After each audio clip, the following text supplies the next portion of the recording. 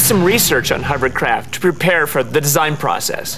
What did you find out? I discovered that the Navy has used hovercraft to transport up to 60 tons of cargo over both land and water. Wow!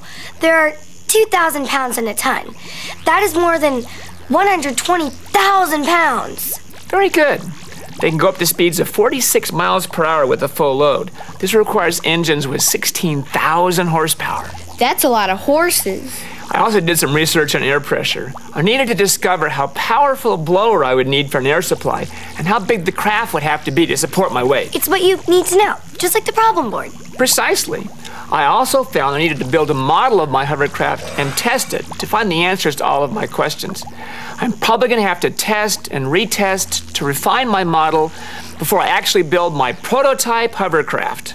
Can we help? Sure, let's take a look at my first model. Based upon my research, I chose a round design covered in plastic.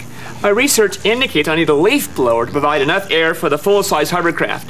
But for these models, I'm just going to use this vacuum cleaner. You have holes in the plastic, but how do you know how many to make? And how big to make them? That's just the problem I'm working on right now. I'm testing several models to find just the right pattern and size for the holes. I'm going to test each model to see how much weight it can lift. Let's try it.